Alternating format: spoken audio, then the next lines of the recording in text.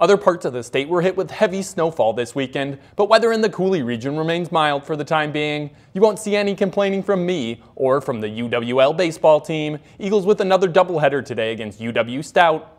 After a 9-1 win in Game 1, UWL trying for a sweep at Copeland Park. Bases loaded for Jordan Williams in the bottom of the second. He smacks it past the diving second baseman and out into center field. That brings in a pair. The Eagles are up 2-0 early. Blue Devils respond in the bottom half. Ducks on the pond for Parker Hagib, and he flares it out to right. Mac Bourne can't come down with the diving catch. That ties it at 2 runs apiece. Not a ton of offense after that, but the Eagles got a solo shot from Logan Pye and a solid outing from starter Tyler Schmidt. They win it 5-2 and are off to a strong start in conference play.